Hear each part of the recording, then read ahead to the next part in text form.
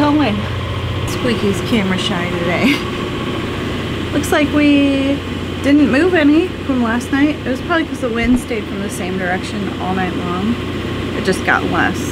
And I don't think there's a current right now either. These are the voyages of Treasured Times, her continuing mission to explore the oceans of South Florida and the Caribbean, to seek out unknown islands and forgotten places, to give an unforgettable adventure to everyone who is welcomed aboard.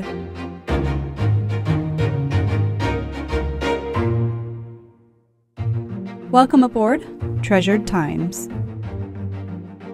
Captain's Log, November 28th, 2021.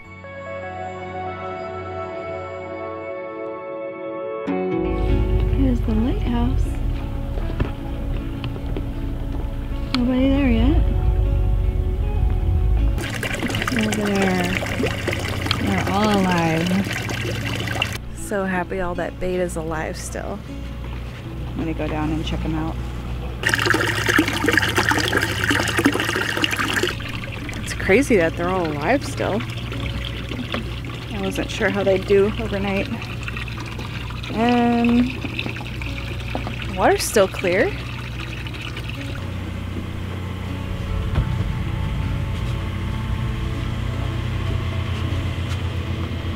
We've got plans to hunt this area for stone crabs today.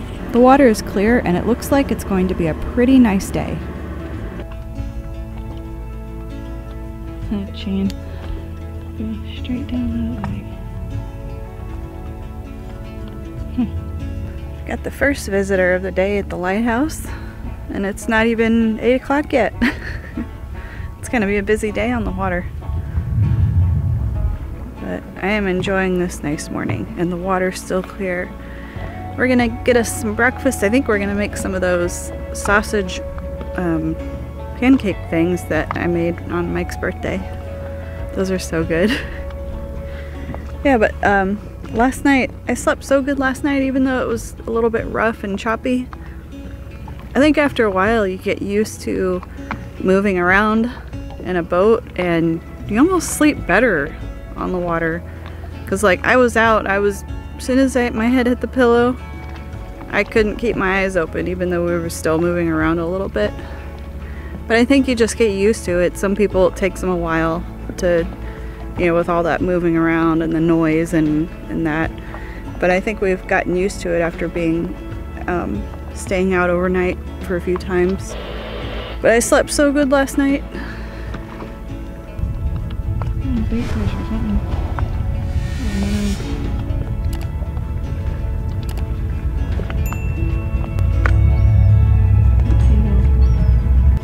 That is a big moon jelly.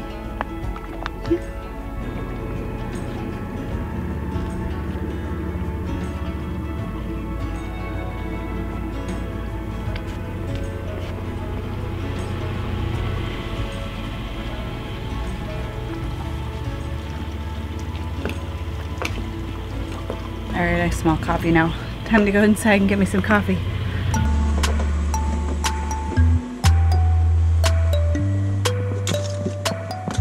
Masks. Masks. Now I'm the tool guy, so I make sure I got all our tools. These are all spare stuff in case we have a fail. Which we'll bring that. Make sure you have your fins. AC, that's Adrian. MC, that's me. There's some stuff I don't think we'll use, so I'm just gonna throw it in the tank up. It's still reporting that boat there, Captain. Really? Mm-hmm. I wonder how long this has been in my pocket. Pocket rocks? Huh? You getting them pocket rocks? It's a rock, but it's completely covered in this coral, so it's been there for a long time. It's concrete covered in coral. Really? Is that what it is? It looks like it. So far, it's taken us over 45 minutes to get off the boat. Well, yeah, it usually does. Lights off. We are loaded up and ready. Loaded up. Look at me. Come back here. Loaded up and ready. Locked and loaded. Locked and loaded. Your battery is almost dead. Examination. Oh, examination? Uh-oh. Oh, Pre-dive video. Pre-dive We're about video. to get wet. Yep. There's lots of stone crabs here. Hashtag purebloods. Purebloods. Here we go.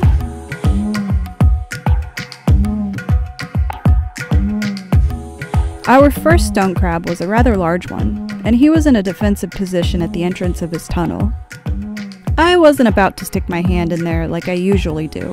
I gave him a few taps with my tool, and once he backed away, I carefully reached inside. Stone crabs cannot close their claws as quickly as other crabs can, so quick movements allow me to feel around without losing my fingers. I carefully remove a few rocks and rubble from the tunnel. Eventually, I manage to get my hand behind him, and he comes tumbling out. Stone crabs are usually not this defensive when inside the burrow. I just have to be careful and quick.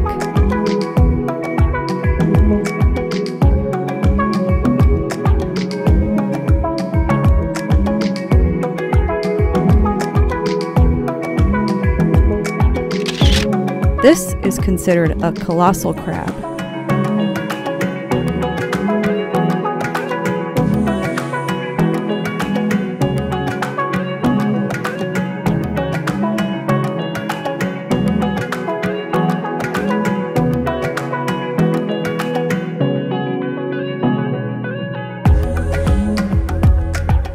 We've never mastered the claw removal technique, so we use a tool. Incorrect removal of the claw can kill the crab, but this crab will live. It may seem inhumane to remove both claws, but this is actually recommended by FWC. The crab goes into a partial hibernation and stays mostly in the burrow. He is still able to feed himself using his legs, and his claws will grow back in time. This allows younger crabs in the area a chance to grow stronger without being injured or possibly killed by the experienced colossal crab. As I was placing the crab back in his burrow, I discovered why he was putting up such a fight. It's a female, and she has recently molted her exoskeleton. I have to be careful not to injure her soft body. A male will pair up with a female, and once she molts, he will protect her inside his burrow. A week or two after her shell hardens, they will reproduce and she will carry eggs for the next generation. It wasn't a surprise that we also found a few lobsters in the area.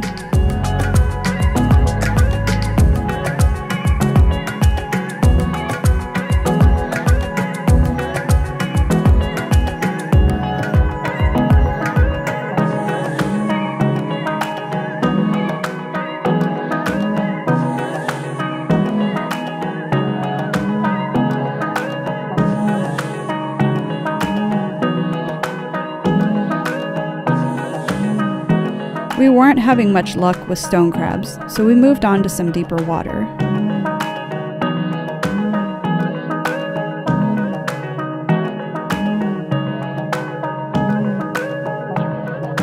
Like always, we found plenty of lionfish.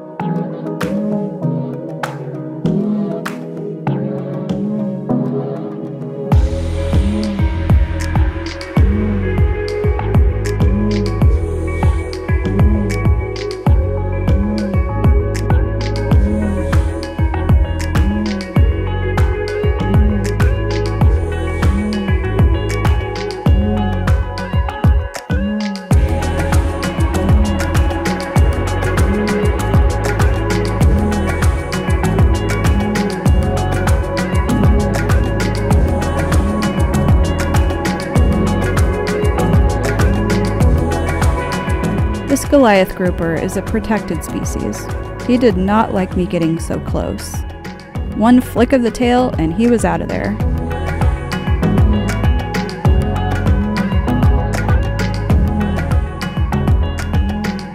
We're back. Got a bunch of lionfish and some lobsters and a couple stone crab claws. We're catching ballyhoo now. They don't like being close to the boat. Yeah.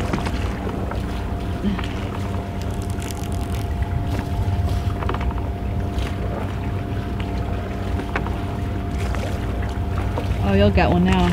That was a good cast.